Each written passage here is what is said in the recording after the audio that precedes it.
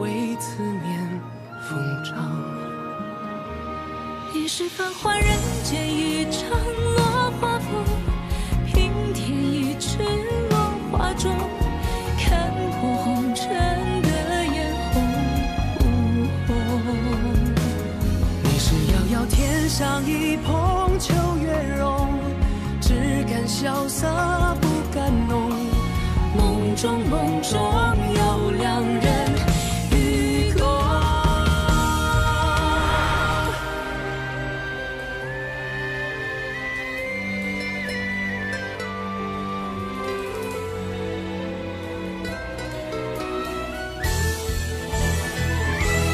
与君别后，云上我下，转眼秋，山海无路万心中。欲别还休，几时都不够。情人杯酒，烟火岸上有白首，一朝天涯熬红豆，去到人间尽修好时候，黯淡再开人厮守。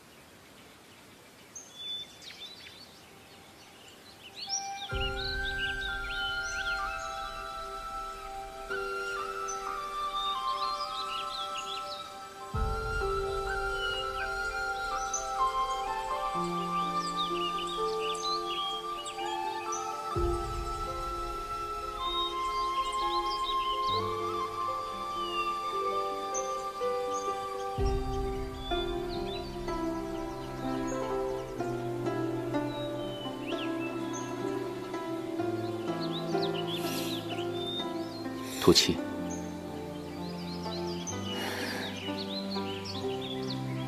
娘子，你叫谁？你呀，你是我3书6聘娶进门的娘子。这是银元君的梦，我偷偷溜进银元君的梦，占了银元君这么大便宜，日后若被他发现，不会把我送上天刑台吧？娘子现在后悔可晚了，在地衙茅屋中，是你扰乱我心弦在先。你心悦的人，当真是我？在地衙之时，若不是你，我早已灰飞烟灭。那个时候，我一心求死，但也曾想过，若有幸能活下来，定能抛下一切，娶你为妻。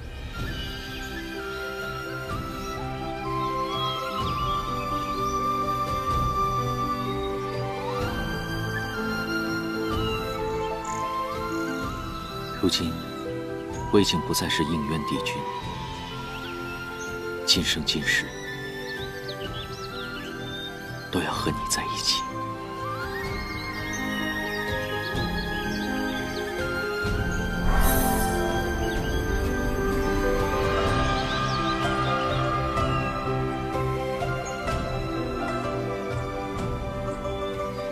千丝共挽，情动山河。今日，你我便定下3生之契。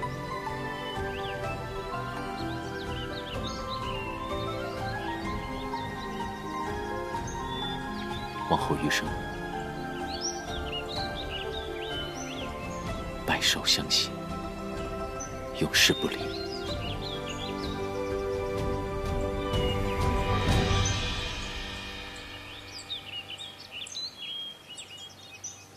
我从未见过应渊君之前。你叫我什么？夫君，我是说，夫君你以前从来没有这么笑过。那是因为我是帝君的身份，有失先锋啊。这笑因娘子而生，万年颜面尽毁，娘子可是要对我负责呀。没想到帝君脸皮厚起来，比我这个小小莲花精还厚。真没想到，你我还有今日。这个梦简直太美好了。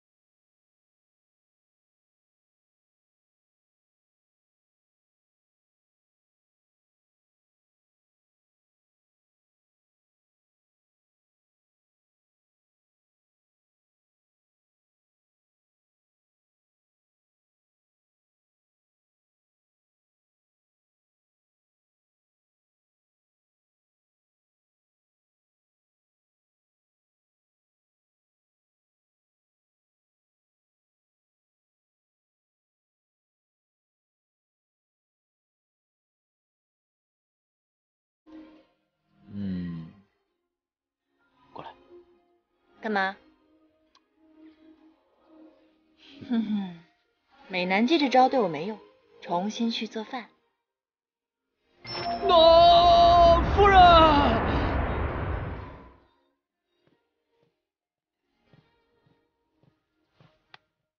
狗蛋！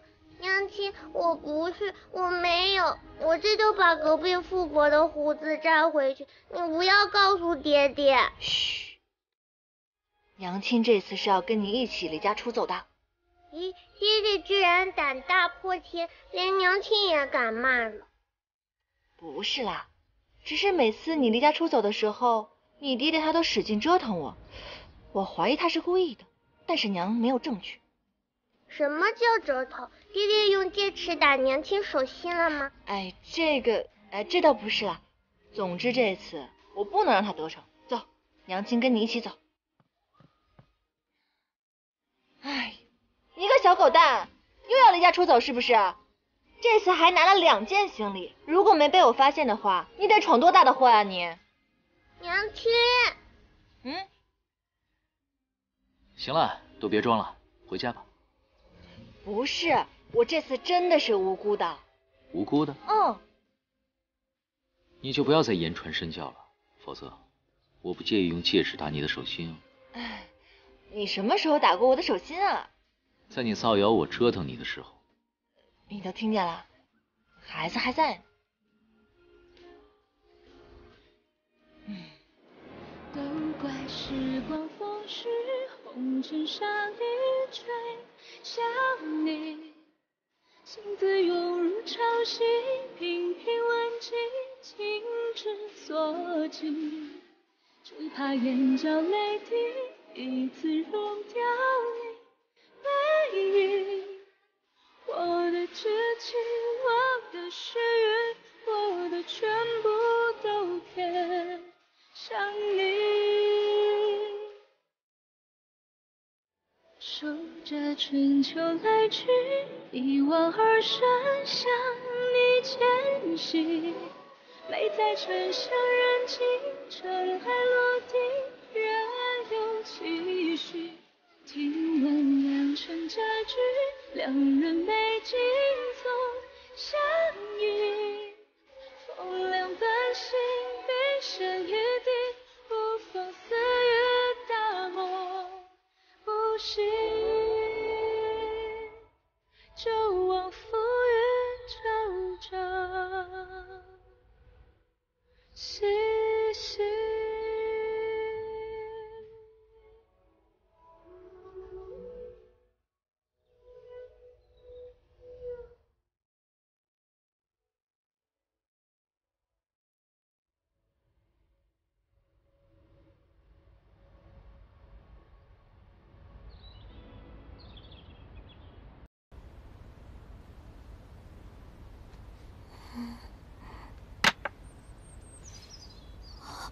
叶元君，你醒了。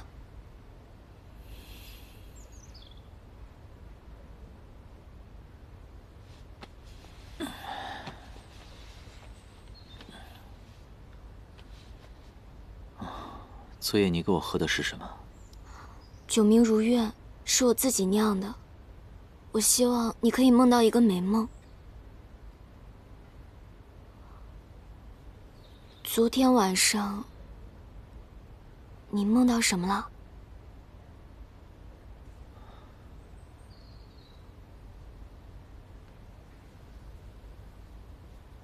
我并未做梦。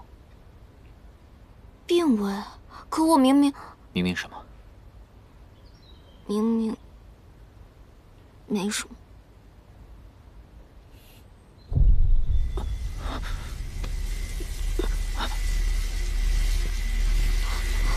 叶元君，你怎么了？走啊！叶元君，走啊！我不走。走啊！不！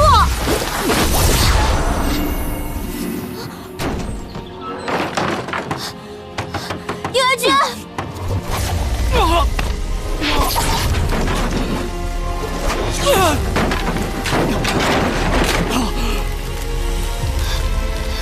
叶元君，开门啊！叶元君，你现在不能再施任何法术了，你身体吃不消的。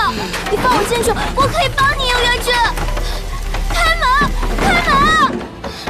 开门啊！叶元君，开门！开门！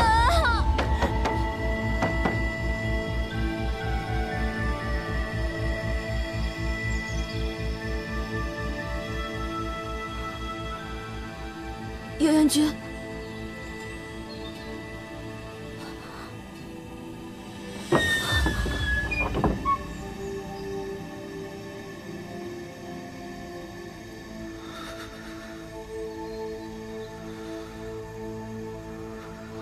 叶元君，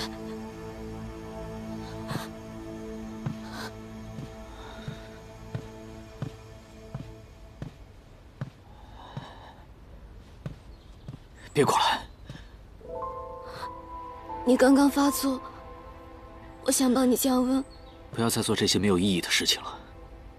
我已经说过很多次了，生辰已经过完，你可以离开了。可是我们昨天不是说的好好的吗？生辰过完就是你的重生之日，你为什么还要再撵我走呢？你若不走的话，那我只好自毁性命。等一下，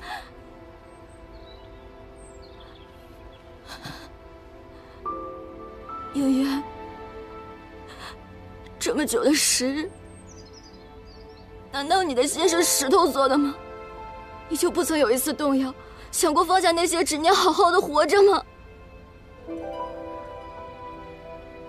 不曾。哪怕是为了我呢？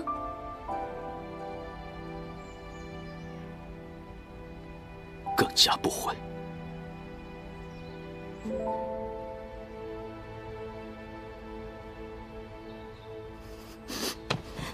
我知道你为什么想让我走，因为你觉得你要死了，你怕自己面对，你不想让我跟着你一起受苦。但是没关系的，我们像之前那样，可以吗？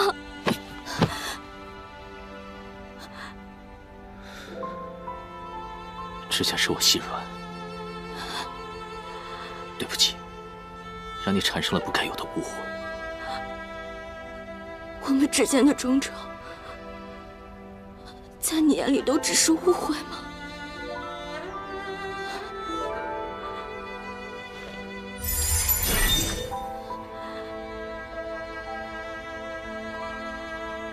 今日之后，我们永不相见。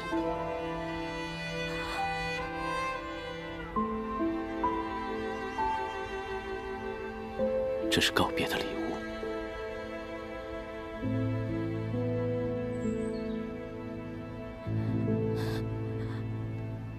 你这些日子一刀刮目，就是为了做这个沉香炉。如今我只能做这么多了。这个香炉聊表我的谢意，谢谢你这段时间的照顾。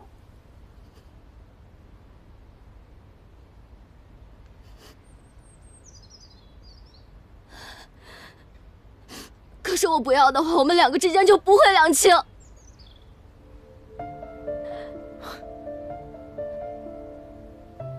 聪明如你，下棋若入死局，最好抽身离去，否则伤人伤己。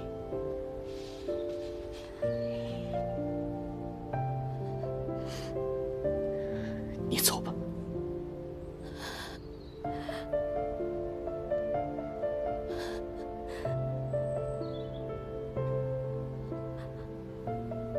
好，我走。可是我还想再问你最后一个问题：倘若有一日，你的眼睛可以看到了，你是否可以认出我？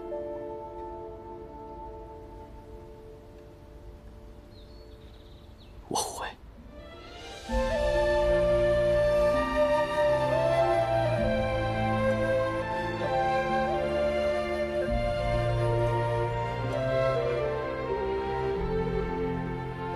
但不会有那日了。会的，我一定会让你好起来的。我不管，我就当是你答应了。若有一日你认不出我的话，我便会一脚把你踹下了屋桥。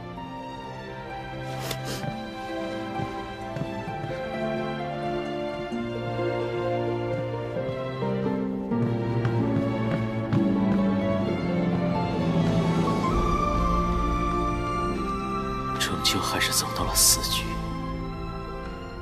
若再贪念下去，受伤的只会是他。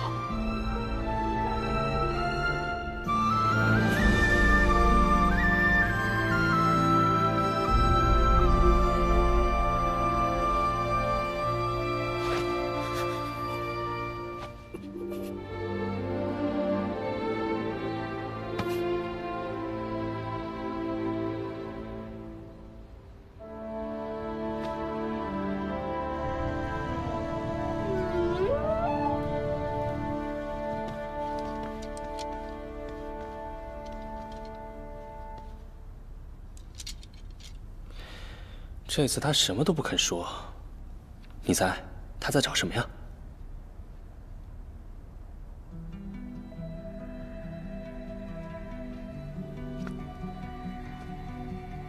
为了他，你真的要做到这一步吗？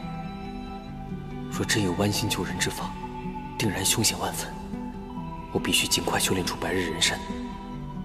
万一你执意要做傻事，我也好助你一臂之力。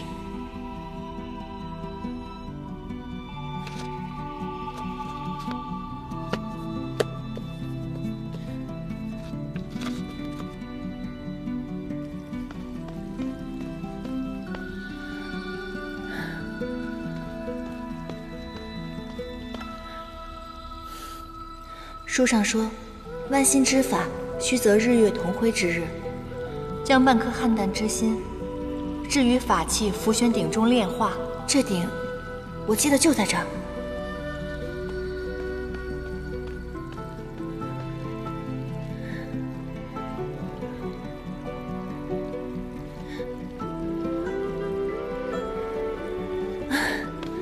颜丹，你这是在做什么？你知不知道私盗法器是要上天刑台的重罪？我知道。快跟我走！我不走。今日若不是我当值，你就已经酿成大错了。芷溪，你能不能帮我这一次？这个对我很有用，你能帮我把它拿走吗？你要这鼎，究竟何用？你若是不说，我是不会帮你的。好吧。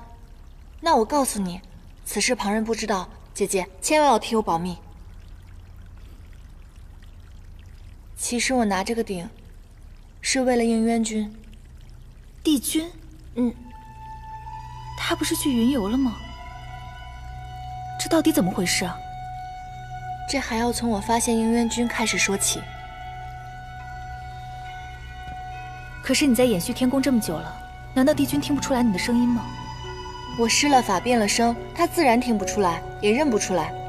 姐姐，时间紧迫，应元君随时都可能毒发身亡，我真的很需要这个鼎救他。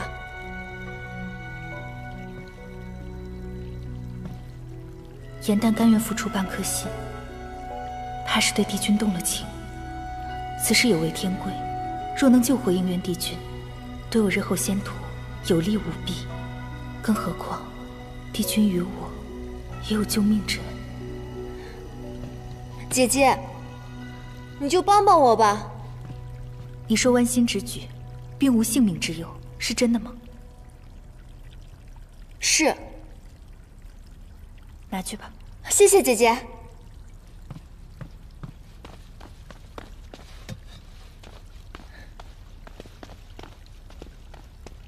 姐姐，还有一事。我这个不离镯断成3段了，我知道心灵手巧、仙法卓绝的妙法阁副掌事一定会帮我修的，你就再帮我一次吧。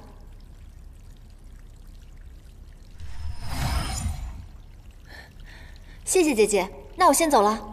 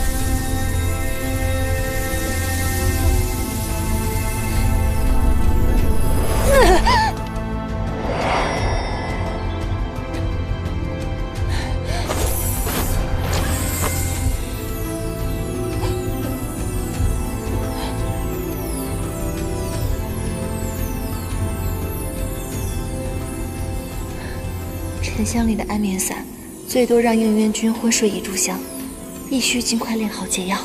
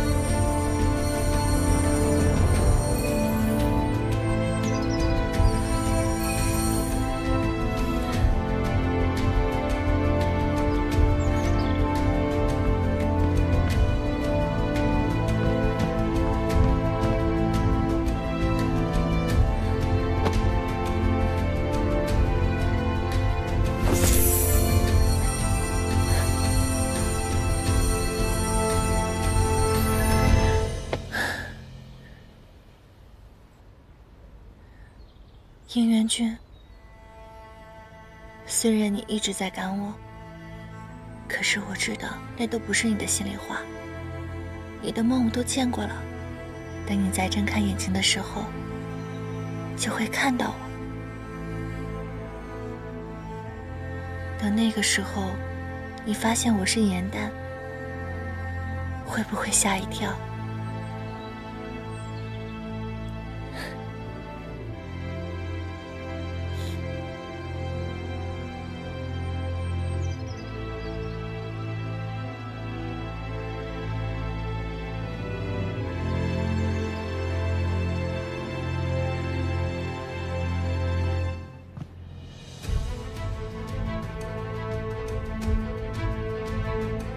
时辰差不多，该去取回福玄鼎了。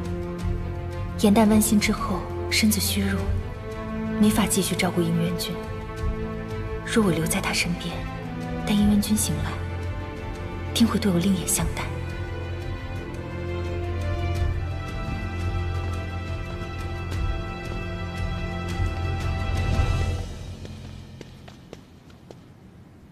你这是准备去勾引哪个仙君呢？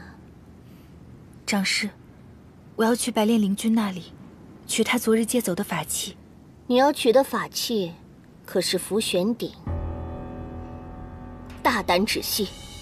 你身为妙法阁副掌事，监守自盗，偷盗法器，你当真以为会瞒得过我？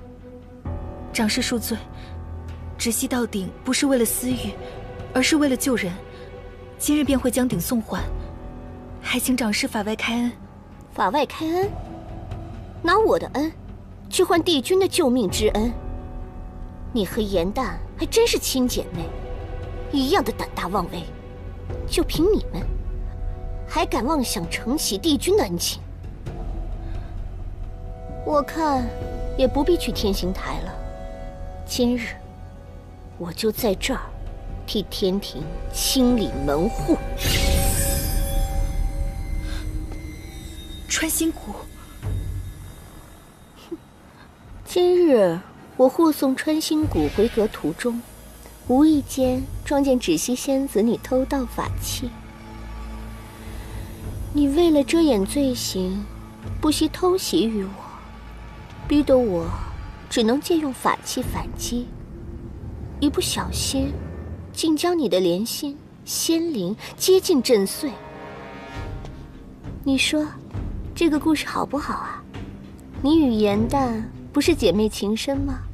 那怎么可以只有你妹妹一人被剜心呢？你等在这里，就是为了杀我。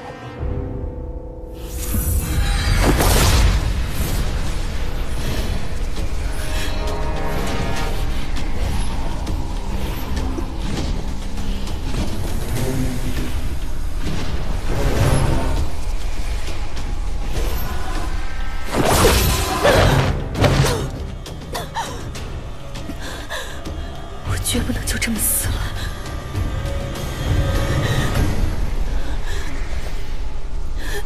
长师，我知道你担心帝君会看中你以外的仙子，所以才这般对我。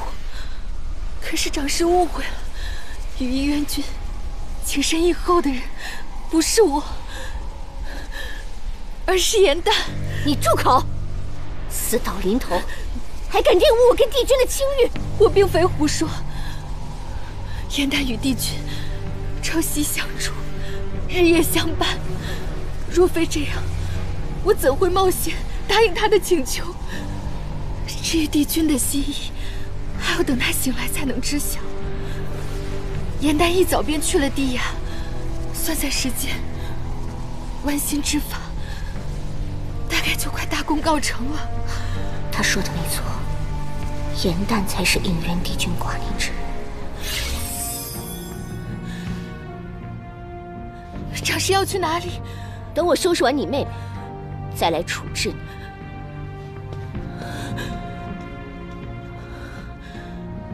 对不起，颜淡，你有应元帝君相护，定能安然无恙。而我有这样才能活下来。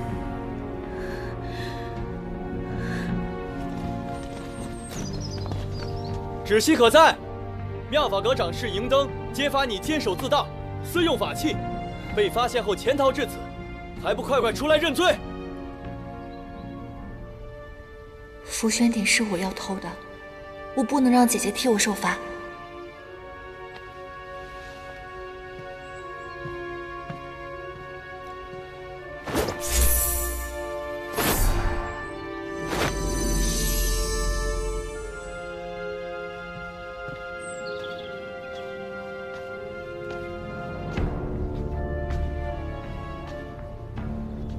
你可是妙法阁芷熙仙子？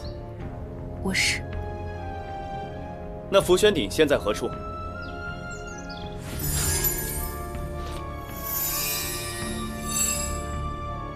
念在我是初犯，可否？你虽然归还了法器，但依天规仍应受9道天雷。现在随我去天星台领罚吧。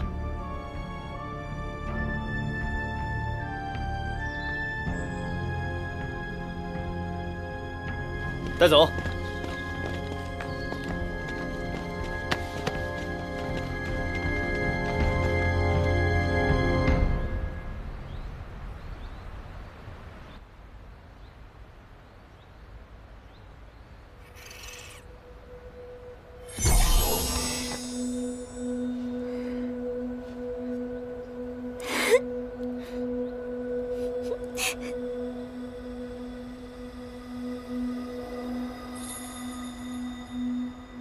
几百年来，这悬心崖上的水族，只有你我2人化形成功。赵兰，我们注定会成为水族之主。外面的莲池真好看，原来住了100年的悬心崖竟然这么大呀！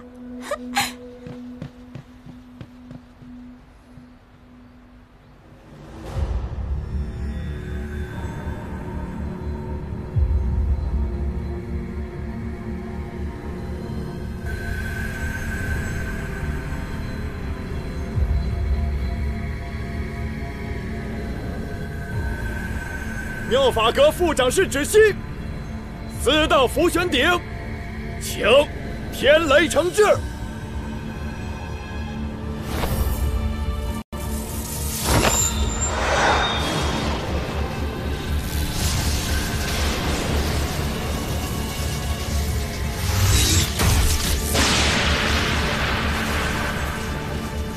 你以转容诀伪装成芷熙，想替姐姐顶罪，我便成全。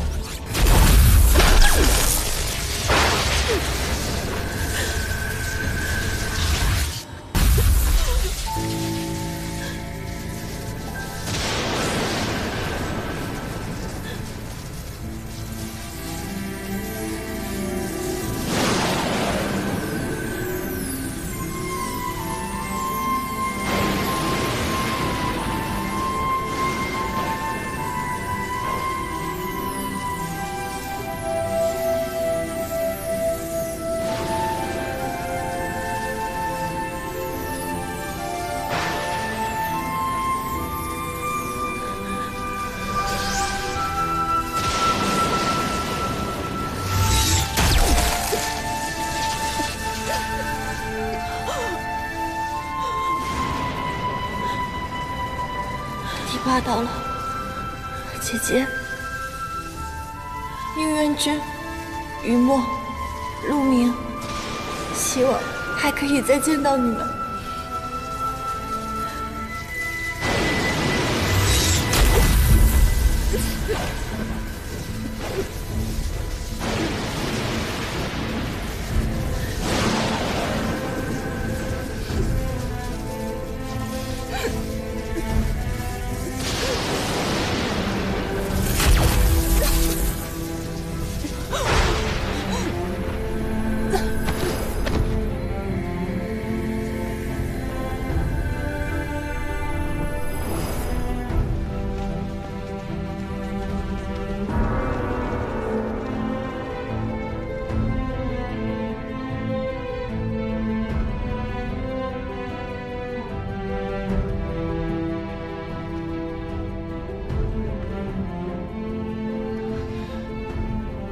他刚剜了心，9道雷刑之下，竟还没有魂飞魄散。哼，真是命大。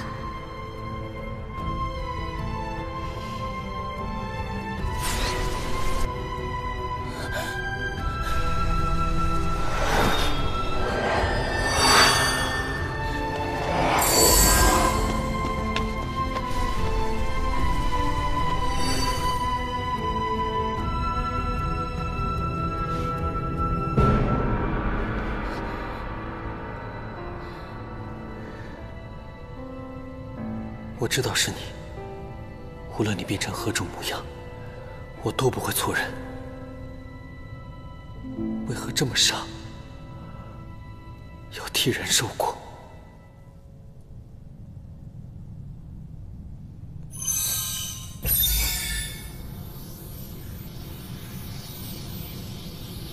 你竟然已经弯了心。果然，永远有人护着颜淡。可是我呢？银灯如此狠绝，他杀不了颜淡，一定不会轻易放过我。我绝不能再回妙法阁了。颜淡，对不起。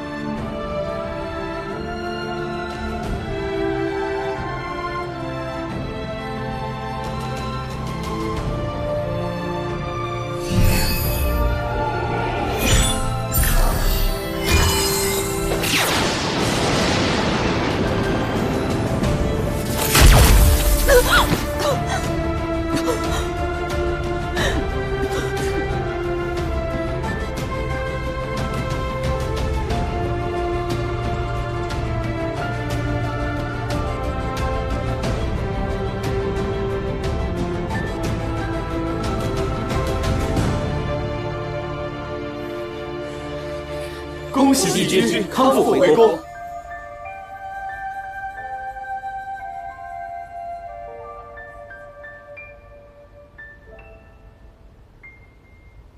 你竟还是做出了这种傻事。颜淡何在？颜淡他不知现在何处。帝君，妙法阁的止息仙子用半颗汉淡之心替您解了火毒。止息仙子为了救您，私盗法器浮玄鼎，现下正在天星台受刑。帝君，是否前去看看？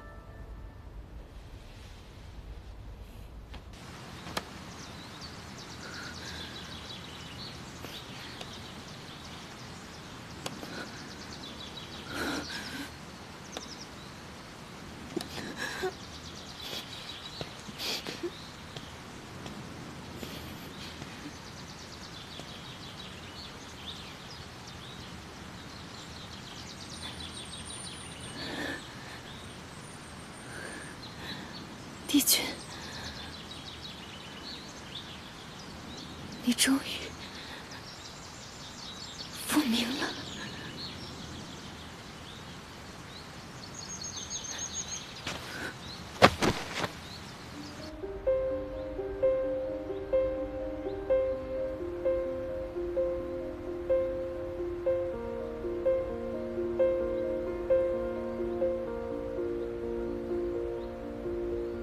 若我当初勤勉修炼，早些白日化形，便不会让你独自一人剜心，更不会让你被天兵押上天星台。你若有事，我永远也不能原谅自己。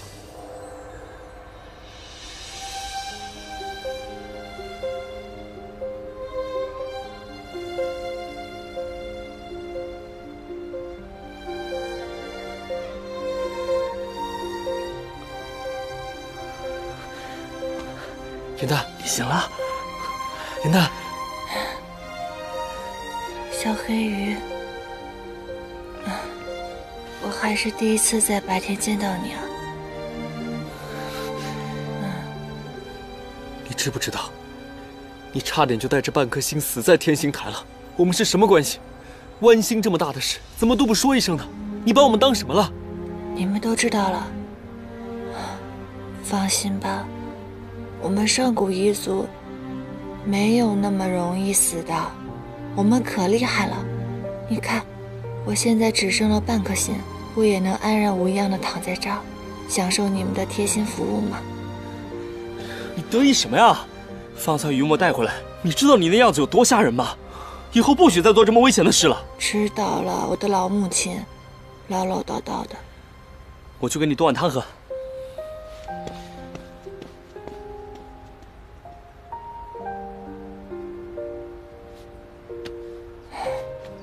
好了好了，以后我去干嘛都带着你，好不好？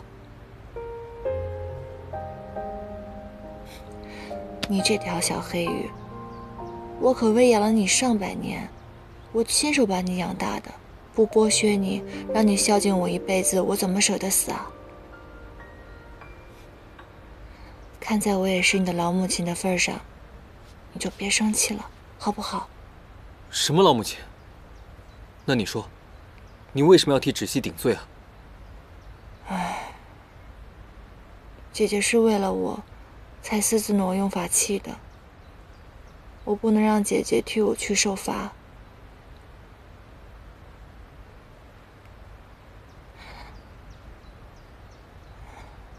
应院君呢？他现在可好？他人在哪？他回衍虚天宫了。太好了，我想去看看他。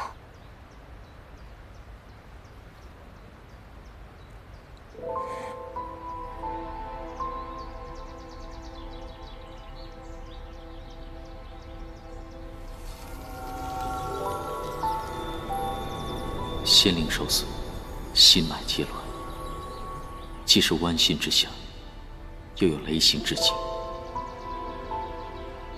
纵然所有证据都指向你，但我这颗心告诉我，绝不是你。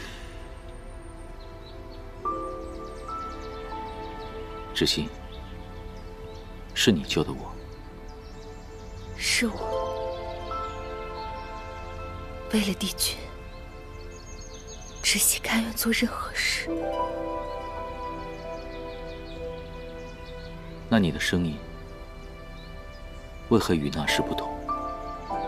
帝牙初见，我知道帝君不想让任何人看到你当时的窘困，我怕声音会暴露我的身份，所以才施法变换了嗓音。帝君，你可是怪我故意隐瞒身份，又自作主张的剜心相救。我只是不忍看见帝君就此身归混沌。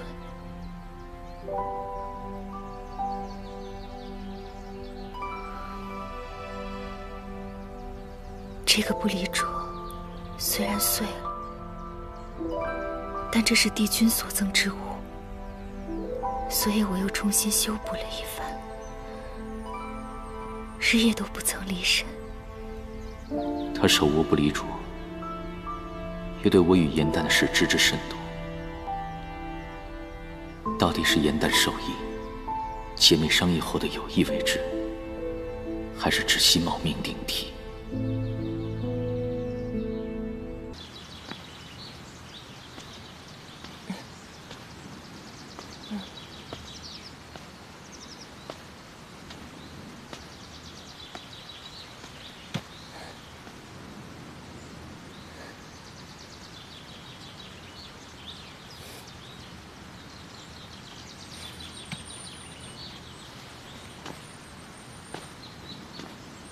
芷溪和帝君坐在一处，真的好般配啊，好似从画卷里走出来的一般。是啊，芷溪为了救帝君，不仅剜下自己的半颗心，还承受了9道雷刑，真是太感人了。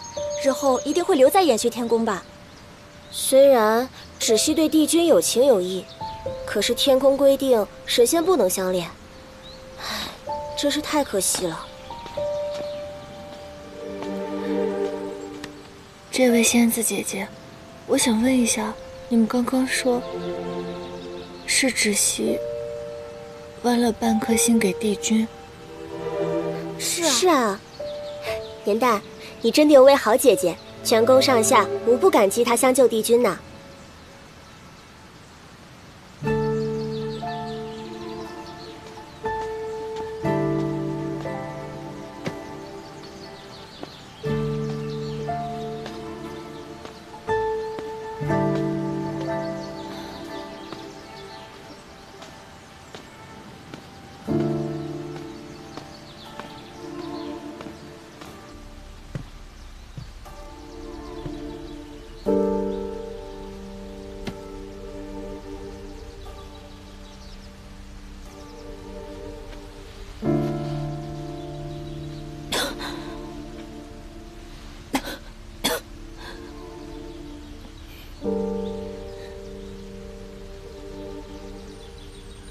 只怪芷溪仙法不勤，没能将这几道裂痕修复完整。帝君可有什么办法，能将这部力拙恢复如初？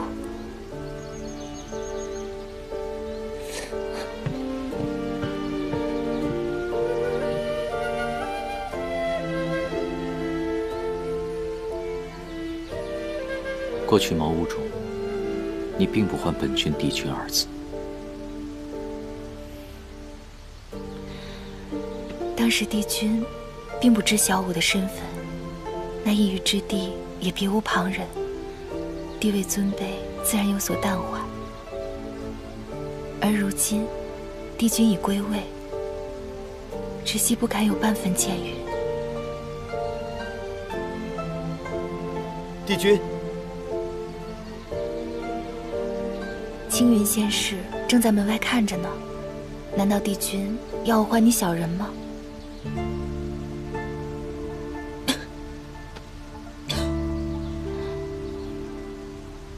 对了，偷盗福轩鼎一事，营等长士十分不悦，帝君可否收留我一段时日，待我把伤养好后，再回去请罪。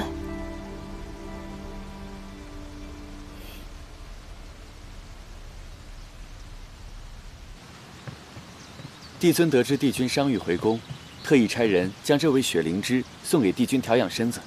帝尊现下有事脱不开身，所以说晚些来看你。据说这是龙族上宫的仙草，最是自不仙灵。芷溪仙子又剜心又遭雷刑，要不要赐给芷溪仙子补一补？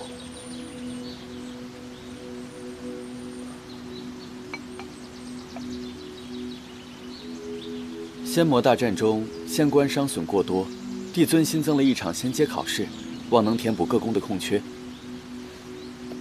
这是咱们延续天宫的报名册，我挑选了几个资质高、仙力强的仙士来参加考试。颜淡是芷溪仙子的妹妹，我也帮她报了名，请帝君过目。帝君。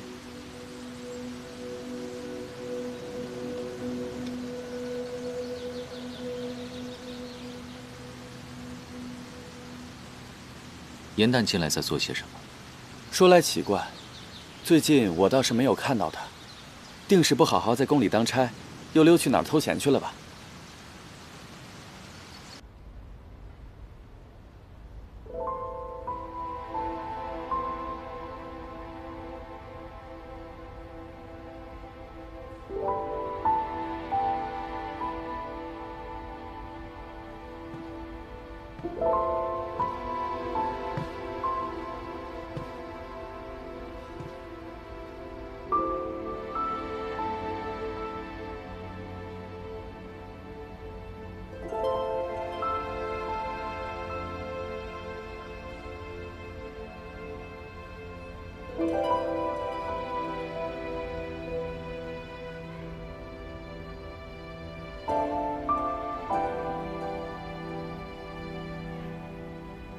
你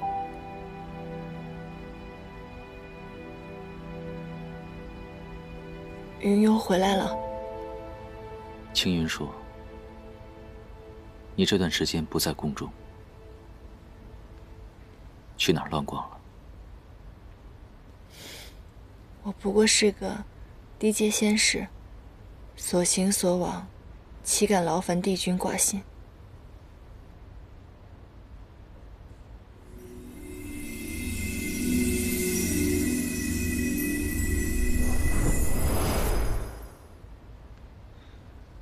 怎么受伤了？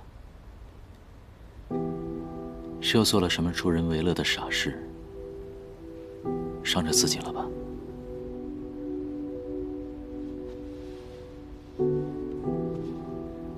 北冥仙君从战场上回来时伤势严重，仙灵丢失，形容疯癫。我将我的汉淡之力注入他的经脉当中，缓解了一丝他的痛苦。在弥留之际，让他寻回片刻的清醒罢了。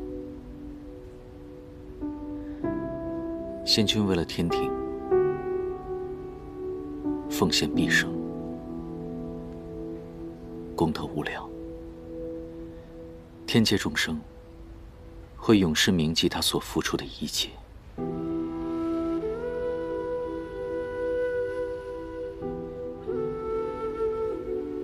你如此挂念救主，这些时日，本君消失数月，你可来找过我？如今本君归来，你可高兴？他们都说你去云游了，我为何还要来找你啊？再说了，你去云游，对我来说是一件好事啊，就没有人折磨我了。我巴不得你不回来呢，这样我就更逍遥自在一些。是吗？嗯。那你照照镜子，看看你现在这个样子，可有任何轻松愉快之态？本君不暇，能看得出你已经和从前不一样了。那个没心没肺、胆大妄为的颜淡去哪儿了？是啊，经过仙魔大战，天界死伤惨重，北冥仙君在我面前死去，我怎么可能会跟以前一样呢？颜淡，如今战事平息，三界太平，我们应该带着逝去之人的期冀，好好的活下去，这样才能对得起那些牺牲的人。本君当初给你取名的时候，曾说过：欢颜如莲，悲哭如泣，生与死，苦与痛，都是历练和修行。我知道，我们神仙一生下来就是要修行的，无论多苦，都该承受。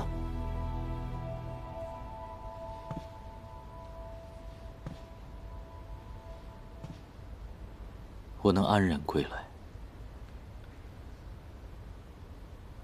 只因有人剜心相救。只惜与你无话不谈，他可曾与你说起过此事？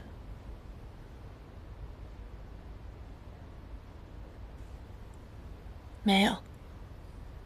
姐姐一向敬佩你，在得知帝君为了三界而受重伤之后，便瞒下了我们所有的人，舍身去救你。这件事我也是今天才知道的。只惜现在一定重伤未愈，你赶紧回去看他吧，不送了，请回吧。你这般轻装，只怕真的是窒息冒名顶替，将你也蒙在鼓里。你心性纯良，最是顾念姐妹之情，只怕不愿揭发她的谎言，让她断送仙途。既如此，我便让她亲口认错，还你一个公道。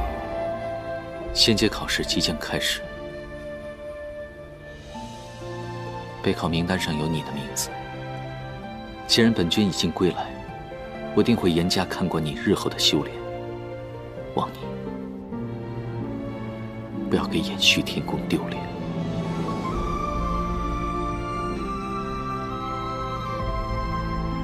我不过是一个废物仙子，什么仙阶仙法，我根本就不想去，我不想要。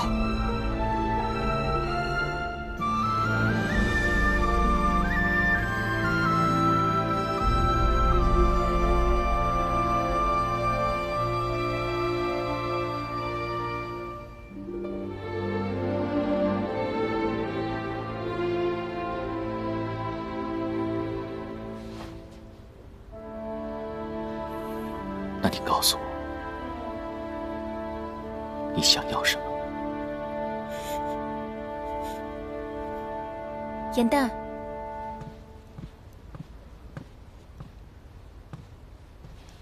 帝君，你不是有伤在身，应该好好静养嘛。此前我一直在妙法阁当差，与妹妹平日里不得相见，如今来到了延续天宫，我想趁此机会多陪陪颜淡。本君与颜淡有事要说，你先出去。不必了，帝君。我刚刚已经说过了，仙阶考试我是不会去的。如果帝君没有其他的事情，就请回吧。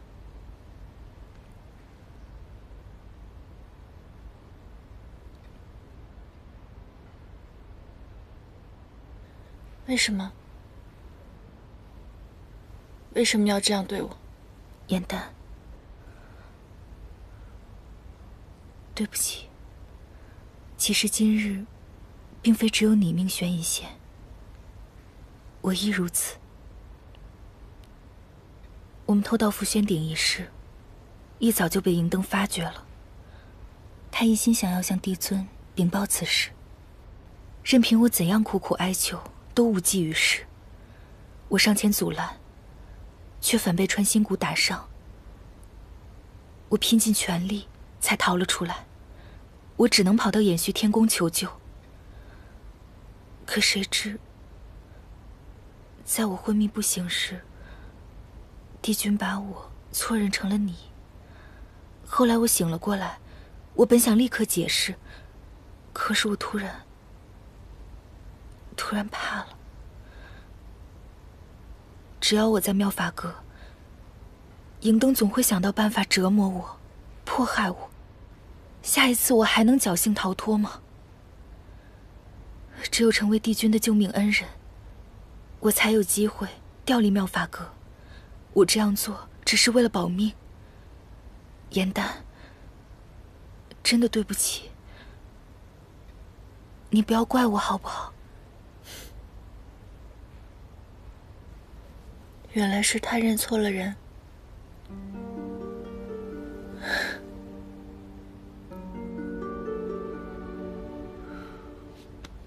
妹妹，你别再犯傻了。你对他的情谊，若是被旁人发现，定会受情劫的。你可知思玄仙子是如何死的？我不想看到你为此事丧命。如果有一天我动了情，可是我没有伤害任何人，我没有做错任何事情，你会杀了我吗？我会杀了你。我对帝君没有半点私心，可你却不同。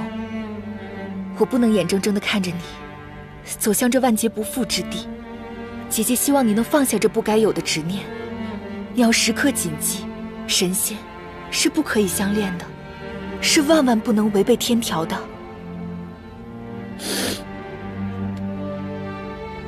我知道，他是帝君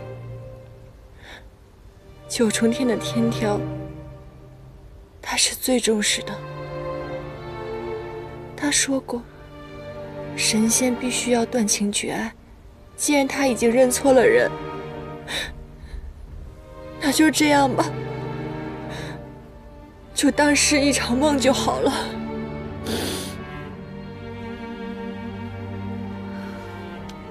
你若能这样想，我就放心了。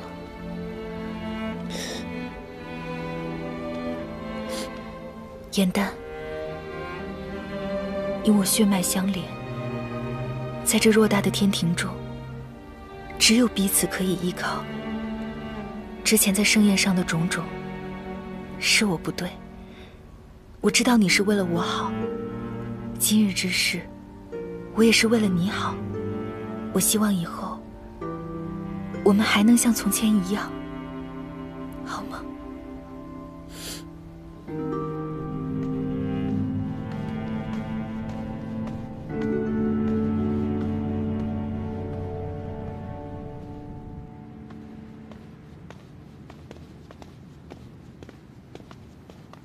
银灯长侍，不知银灯长侍深夜前来延续天宫，所为何事？哦，我听闻芷溪仙子因救帝君而身受重伤，她乃我妙法阁的副长侍，我特意前来探望。啊，芷溪仙子的房间就在那边，小仙还有事，就不送长侍过去了。等等，这琉璃盒精致透亮，不知里面装的是何宝物。帝君得知颜淡仙子受伤，特意让我把帝尊赏赐的雪灵芝送过去。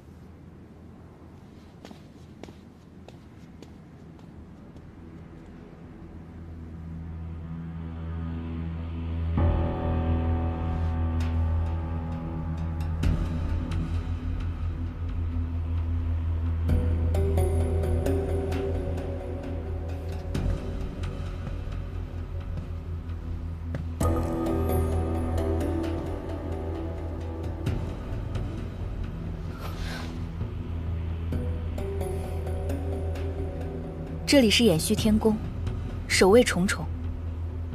你若在这里对我动手，怕是自身难保。你我无冤无仇，我为何要对你动手？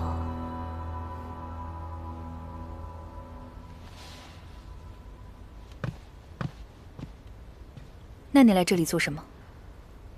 我来探望一下我妙法阁的副掌事，有何不可？你还真把自己当成应渊君的救命恩人了。这种鸠占鹊巢之举，倘若帝君知道了，不知该当何罪。天规不得有情，帝君与任何人皆无可能，你何必处处针对我？此事我并不会告诉帝君，只是想来提醒你，天庭并非只有我一个人知道真相，你最该提防、恐惧的人，是你的同胞妹妹颜淡。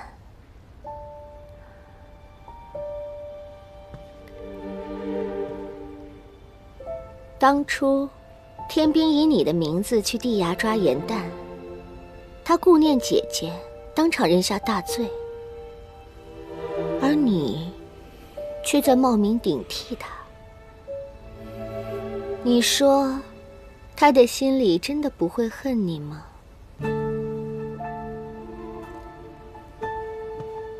颜淡在延续天宫一日，你便该担惊受怕一日。他与帝君朝夕相处，若日后帝君知道了真相，哼，天雷之行，身败名裂，九重天上再无立足之地，到时谁也救不了你。你同我说这些，不过是担心帝君与颜淡生情罢了。你身为器灵，想要修出仙灵，必定需要耗时日久，所以你妄图勾引帝君。只因天界中唯有帝君，可以直接将器灵点化为仙灵。你胡说什么？帝君刚正不阿，即便是他心中最重要之人，想必也不会破例。你曾在延续天宫侍奉100年，最终还是被逐出了宫门，说明这条邪门歪道你行不通。所以你嫉妒颜淡，想要铲除所有阻碍你修出仙灵、飞升上仙的绊脚石。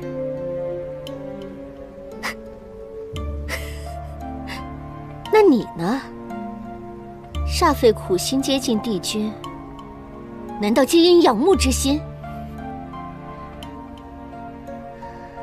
你可知，帝君已经知道颜淡受伤，他将帝尊亲赐的雪灵芝送给了他。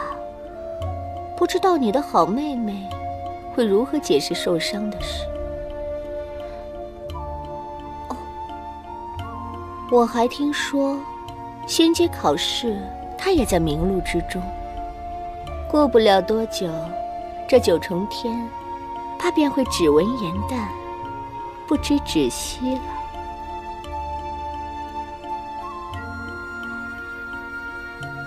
开弓没有回头箭，唯有杀了颜淡，才能永绝后患。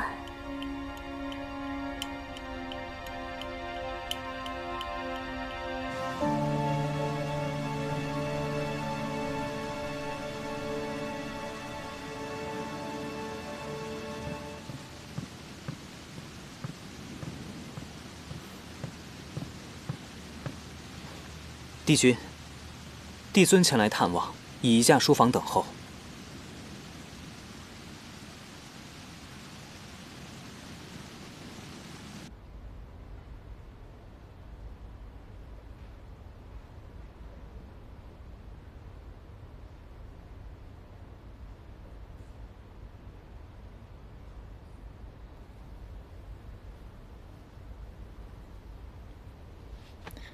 不行，我不能再想他了。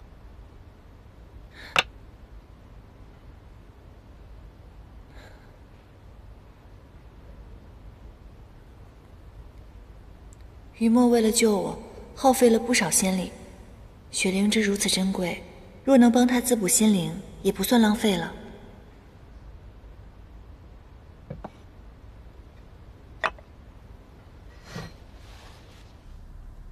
影渊，你能够伤愈归来，还恢复得如此之好，看来吾的担心真是多余了。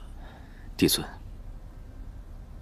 先前我负罪出走，着实不忠不孝，劳帝尊挂念了。昔日你伤痛缠身，栖身于地衙，吾没有派人去寻找，你心里不记恨吾吧？影渊不敢。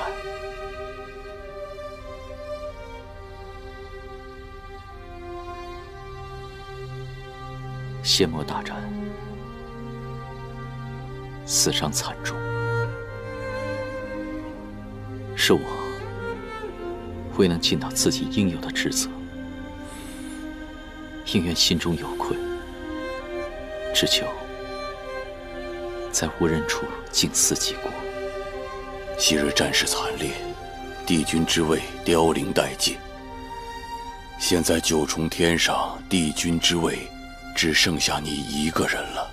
现在谁也不能保证，100年之后，魔族会不会卷土重来。影渊，吾希望你能够明白肩负的责任，不要再轻易离开了。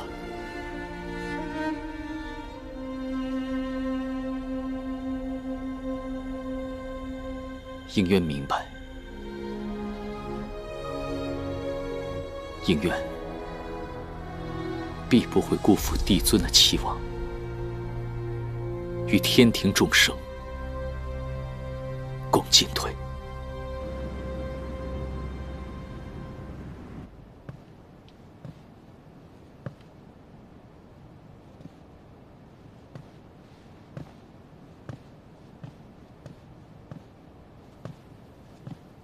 小黑鱼，严蛋，你怎么来了？我知道你为了我消耗了不少灵力，我给你带了滋补心灵的宵夜，吃吧。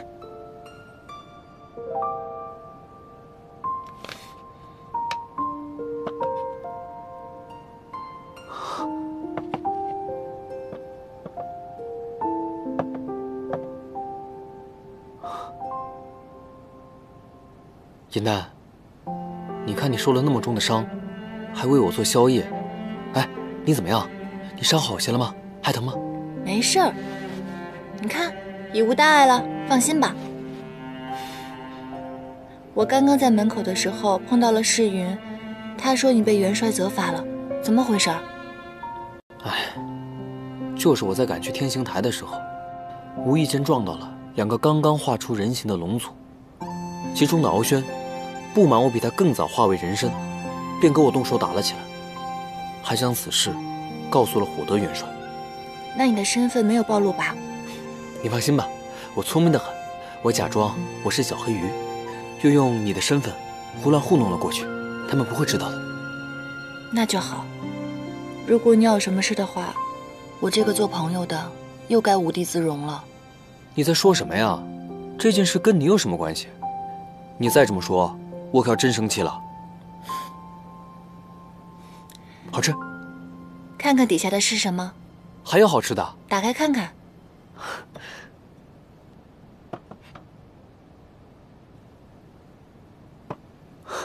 这是雪灵芝，送给你补补身子。起初的时候呢，咱们2个吃宵夜都得靠偷的，现在你出手这么阔绰，一送就是一位如此珍贵的仙草，你救了应渊帝君，他应该很感动，他应该对你很好吧？他不知道是我救了他，他以为是芷溪救了他。哎，那你有没有同他解释啊？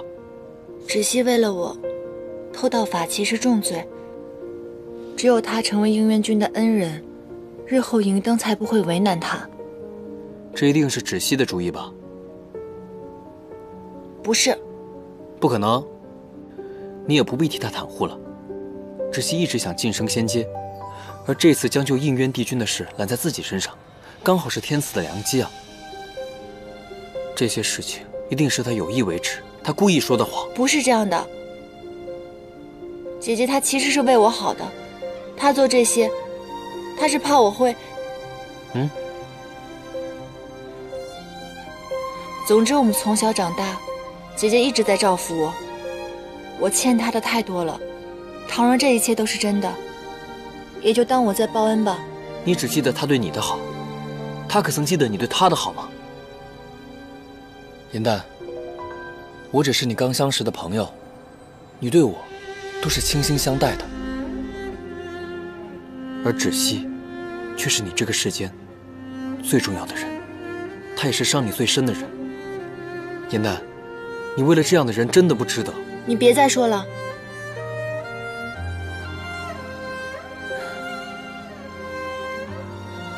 我没有向应渊君解释，还有一个原因。什么原因？是他誓言在先，他没有认出我。